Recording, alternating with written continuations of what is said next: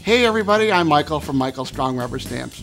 Well, we're coming into autumn. The leaves are starting to turn, there's a little nip in the air, and the clouds are rolling in. Well, you know what they say about clouds having a silver lining? Our project today has its very own silver lining. So come on back and I'll show you what I'm talking about.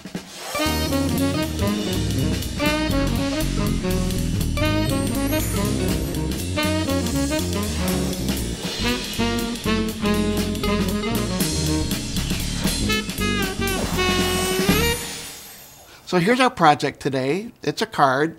It's kind of silver and very, I think it's kind of classy looking. I hope you like it too. And I've decorated the outside with my Cloisonne frame stamp, and you can see that here. Now, the inside of this card also has a little action going on, but I don't want to share that with you quite yet. So what you're going to need are 2 pieces of cardstock, and these are cut so that they are 5 by 6.5 inches. You're going to need 2 pieces, one for the outside, one for the inside. This is the Cloisonne frame stamp from Michael Strong Rubber Stamps. So I've stamped it on this kind of a metallic gunmetal gray. It's really a pretty color. So I made a little frame out of that, and I backed it with a little contrasting cardstock. It's a little bit paler color, and you can see how that's going to fit right on the front of the card. And this is my Cloisonne Vase stamp, and you can see that it's a pretty big stamp, and we're going to stamp it so that we have a nice arrangement in the middle of here. So let's pull that out, and I'm going to ink this up and then emboss in silver. To sprinkle that right on. This is the metallic silver embossing powder from JudiKins. I think they have like 50 different colors. You've seen this a million times, I know, but it's always impressive to me. So let's go ahead and heat that. It doesn't really matter that there's some little pieces here that are clinging to the edge because we're going to be cutting this out anyway. All right. Now, if you remember, I have a similar stamp to this, and it's the Cloisonne pot. Well, this is kind of like the companion piece to the Cloisonne pot. It can be cut up into lots of different ways, and I made this little cheat sheet here just to show you all the different things you could get from one stamp. Now today, we're just going to be using this little section right here, and I've stamped it and embossed it, and here's how it looks, and you can see it's the same thing but a different color palette. So one more thing we're going to do is a little color treatment on here, and we're going to use a little sort of a gray ink. Now what this is going to do is give us a little more dimension to the object. So what I'm going to do is just stipple on some ink to it. Now sometimes the stipple brushes, the brush part splays out a little too much, and so here's a little tip of the day for you. Just take a rubber band, and if you put the rubber band on the bristles, it helps you concentrate the color a little bit more. You can see how you can really get a nice contrast now. All right, the other little trick that I like to do is masking. And I want to put a little bit more color just on the base of that. So let's cover up the top and add a little color down here. And what that's going to do, of course, is to leave intact the way that I have done the top and then added this little extra color at the bottom. Now, this is going to be attached to the front of the card. And I'm going to bring the card back in, and you'll see how that really complements the frame that we put on here. Now I have one with a little adhesive on the back. Let's go ahead and put that adhesive on. This is some of that really good trio adhesive from JudiKins. All right, so let's turn this over and we'll add some stems. And you remember from the Divide and Conquer episode where I just cut up cardstock to make little stems, and we're doing the exact same thing here. I'm just going to add a few little pieces here, and we'll be able to trim them up a little bit later if we need to. So once they're in place, we're just going to turn that over and add it right to the front of the card. All right, so here is our stems. This is kind of an arrangement that needs a little help, don't you think? So what I'm going to do is come over here to my Clip It Up, and I have a lot of flowers and other supplies that I've already taken care of. And what I like about this is it doesn't take up too much space on my desk because my desk is a mess at home. And this gives me lots of opportunity to put things that I need close by, but without taking up too much room. So I really, really like it. So I made some flowers, here. And you can see that they are kind of a sunburst, kind of a punch. And I layered a couple of them together. And then there's a smaller version too that I layered on top. I think it kind of looks like a chrysanthemum. So what I did was just arrange them kind of here and there all over. And if you remember from the one that we showed you in the beginning, this is how it looks. All right, so basically we're done with the outside of the card. So let's move on to the inside of the card. So inside the card is this clever little shadow box, as you can see. And lo and behold, what do we find? Our silver lining. That's this frame piece that frames the little picture of my brand new daughter-in-law, Carrie. So I want to show you how we're going to do that. So here's our inside piece, and I'm just going to kind of walk you through and tell you what I've done to the inside. So I've made a little fold on the end. It's a little 1/2-inch fold here, and there's another little 1/2-inch fold here. And I've added some Trio double-sided adhesive to there and there.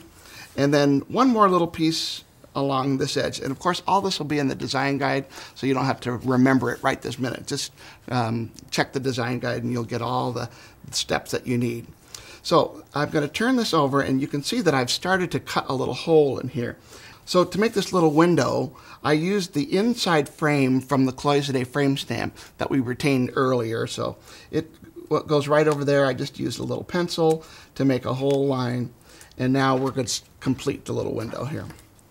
Just take a nice straight edge and a craft knife. There we go. All right, so we're going to attach the frame right over the little window. Okay, let's push our frame into place. And now we can bring in our silver lining. So here it is. It's the outside frame, only this time done on the shiny metal paper. Okay, so there is our silver lining. So now let's add this inside piece to the outside card. Here's the one that we made before. And these little tabs are going to be attached on either side of the center fold. So what I'm going to do is line it up.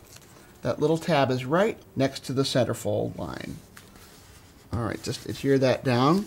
And then just fold it flat and close the card on top of it.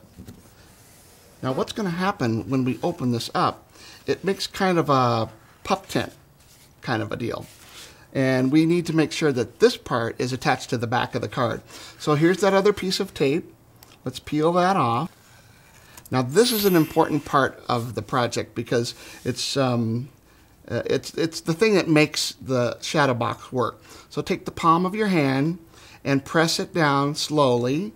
And as you press, it's going to create another fold at the end down here. And we're just going to kind of take a bone folder and flatten it out.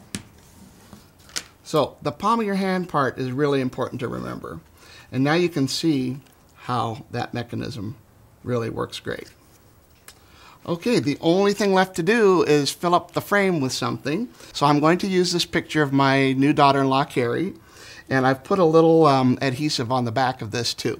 So it's a little tricky to get this positioned in the window just right. So I just use a sticky note and I'm going to attach it right to the top of the picture here. And this is my little sticky note handle. And then you can just slide it in, make sure you have it positioned just where you want it. And then I'm going to press it down into place and pull the note out. And as you see, it's perfectly positioned inside the card. Okay, I'd like to show you a couple of variations on the same card. So here's the finished card. You can tell I added a couple of little smaller flowers to that one that we did earlier. Now, this one I left the base intact, just did a little pencil treatment to it and an interesting painted background and added a little ribbon trim. So this is a card using that same rectangular frame. I just cut it up to show that you can make it into a square frame as well. So I think that looks kind of cool that way. And then, of course, if you want to do Christmas, you can change the color palette and make a really interesting combination of green and red. And on this one, instead of using the inner frame that I did before, I stamped it twice, used the big frame on the outside, and then used the big frame again on the inside if you have a larger picture that you want to kind of frame. All right, and then the last thing I wanted to show you is how I did this one. And this one is kind of a fall looking card with some really interesting leaves that I punched out. Now, there's our famous cat Stella sitting inside the box. But I wanted to tell you a little bit about making these leaves. I just take some orange color cardstock. Now, at home, I'd be using bleach and I'd have some gloves on. But this is just water. I just want to kind of demonstrate for you what the action is. So you have paper towels soaked in bleach, and you just throw them onto the paper like this. And the bleach lands very randomly all over the paper, as you can see on the other side, which has been bleached. Really cool, interesting patterns. And what I did here was added some ink. So this is just dye ink in red, brown, yellow, and orange. And then when you punch them out, you get this instant fall color on each of the leaves, and every single one is different, just like in nature. Okay. Well, I just want to say thank you so much for watching today, and I hope you liked the project well enough to do it at home. So I'll see you next time. Oh, by the way, if a cloud rolls into your neighborhood, I hope it has a silver lining. See you later. For step-by-step instructions on how to create this week's project, download the design guide featuring special make-it-your-own bonus tips.